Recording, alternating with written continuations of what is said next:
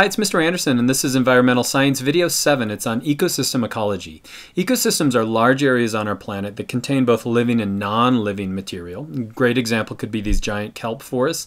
The kelp are producers, so they're taking energy from the sun and converting that into food, which is eaten by herbivores like this sea urchin, which in turn are eaten by carnivores like this sea otter. Now, the problem with the sea otter is if it dies due to hunting or predation, then the sea urchin populations will take off. Sea urchins feed on kelp by trimming the bottom, and sometimes the kelp will simply float away. And so if you have too many sea urchins, you get what are called urchin barrens, where there are no kelp, and therefore the whole ecosystem kind of folds in on itself. And so we like to think of the otter as a keystone species. Just like on this arch, this keystone at the top holds everything else in place. You can think of each of these stones now as a different species. If we remove that keystone species, then the whole thing folds in on itself. In other words, some species are actually more important than others. Before we get to ecosystems, we should understand how life is organized. From the very small, one individual, for example, sea urchin, is in part of what's called a population, or all the sea urchins in an area. We then take all the populations together, that's a community. We then add the non-living material, that's an ecosystem, and then we even have larger areas which are called the biomes. What's larger than the biomes? That's going to be the biosphere. It's going to be our planet. And so before we get to ecosystems, we'll start by studying the major biomes, both terrestrial or land-based and aquatic, those in the land. We'll then move on to the interactions at the ecosystem level. So that's going to be all of the producers and consumers interacting. A good way to study that is going to be with their food webs. We're also going to add abiotic or non-living material. We'll then jump to individuals and the role of a niche or a niche. That's going to be the job that an individual has. We'll then move to the importance of keystone species diversity, and then finally edge effects in keeping that ecosystem healthy. And so let's start with terrestrial biomes. A desert could be an example one. A forest, a boreal forest could be an example. Now, there's really only two properties that determine what biome we're going to have. That's going to be the temperature, average temperature, and the average precipitation. So you could be given a map and just told what is the average temperature and precipitation. You could make a pretty good guess as to what the biome is going to look like. And so if we graph those on a graph where we have precipitation on the y, so that's going to be the amount of annual precipitation from 0 to 400 centimeters a year. And then we look at temperature from the very cold on the left, negative 10 degrees Celsius as an average, up to 30 plus degrees Celsius. You could kind of guess as to what biome are we going to find where it's really, really hot and where it's really, really moist. You could even point to it on our biome map. That's going to be the tropical rainforest. And so what you can do on this map is just read precipitation, temperature, that tells you the biome. If we were to go in Africa right here and then move to an area where it's still hot but we have less precipitation, that's going to be a tropical forest or savanna. You're probably familiar with that. If we keep moving up so we have even less precipitation, then we're going to get into a subtropical desert. And you can see those at this latitude and at this latitude right here. If we keep going across from Africa, though, let's go up here. We're then going to have temperate grasslands. Sometimes we have temperate deserts. You can see that we have a lot of those in the Midwest of the United States. If we keep going, then we're going to get to temperate seasonal forests. If we keep going, then we go to the boreal or northern forests, and then we eventually get to the tundra. So these are the major biomes. We could fill in a couple of other ones. So right here in the Mediterranean, we're going to have woodland shrublands. We would have that over in California as well. And then if we go up here, we'll have these temperate rainforests where it's cooler, but they receive tons and tons of precipitation throughout the year. And so you can see those are the major biomes. If we start looking at aquatic biomes, it's not temperature and precipitation because water exists. And so it's going to be salinity, the amount of salt, the depth within that water, and then the flow of the water. And so the first way to divide the aquatic biomes is to those that are freshwater and those that are going to be saltwater. If we look at those that are freshwater, you're probably familiar with almost all of these. Wetlands are areas where we're going to have water for a large portion of the year, but we still have vegetation in that area. We could move from there to areas that kind of are in the boundary between fresh and salt water. So a salt marsh is going to be an area where we have water flowing in, so we can have a mix of freshwater and saltwater. Estuaries are like this. Or we could have mangroves. Those are areas, mangrove is kind of based on a tree that can grow in salt water, and those are important as a border between marine and terrestrial systems. And then as we move out to the ocean itself, we have intertidal zones. So that's going to be when the tide comes in and out, that thin area along the coast. Coral reefs you're probably familiar with, and open oceans. Open oceans are really not a super productive ecosystem out in the middle of the ocean, only near the top where we get a certain amount of light. So now we're going to go from biome to ecosystem. So this is going to be a smaller area, but it's still really big. One of the most famous ones in the world is the Greater Yellowstone ecosystem. It's really just north of me. I live right here. And so it's bordered by Montana, Idaho, Wyoming, and Wyoming. But it's not just Yellowstone National Park that makes up the ecosystem. It's going to be this whole area around it, which is going to contain the national park, but also national forest and private land as well. It's a really large area.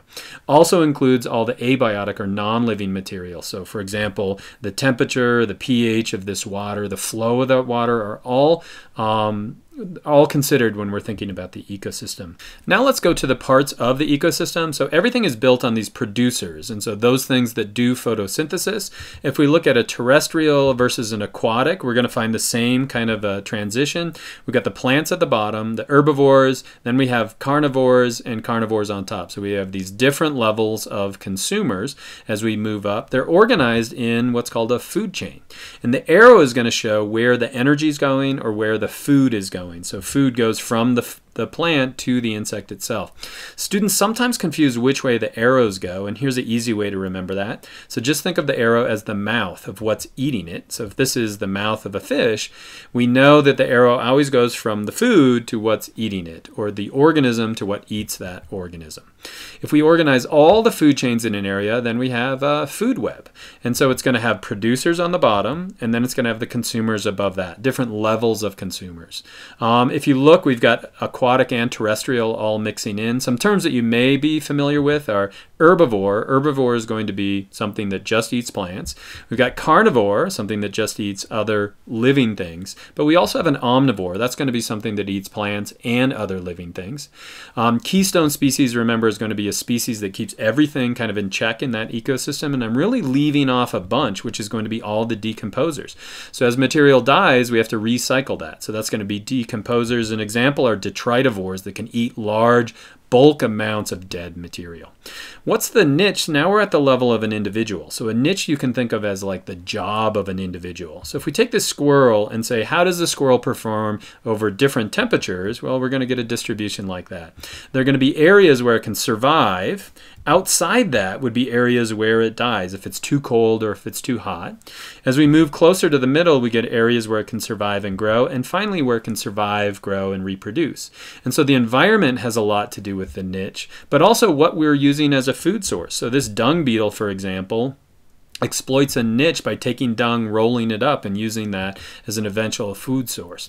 What else determines it then? Not only the environment, but the resources, the food that you need or the space you need to live in.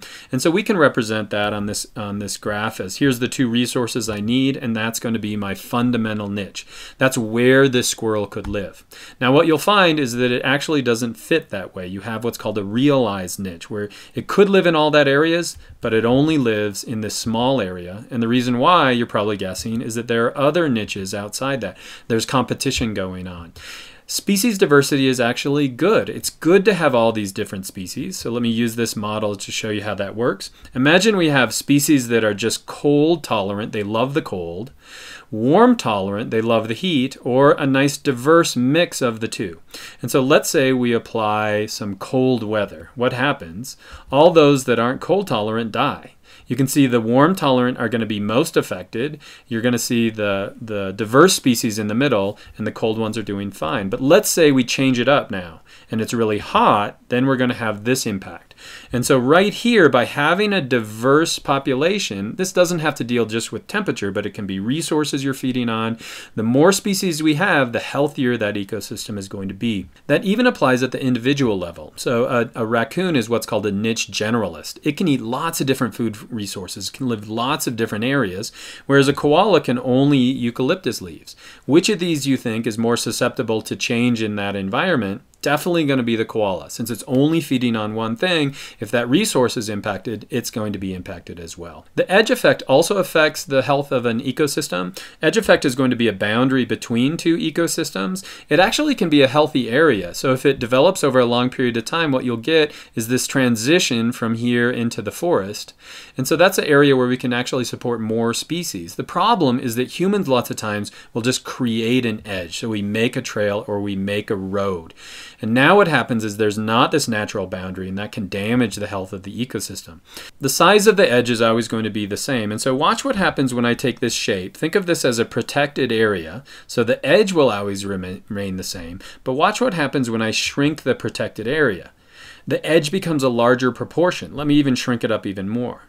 And so that edge becomes the largest thing. And so if we're trying to protect an ecosystem, protect an area, it's important that we have the largest area with the healthiest edge that we possibly can.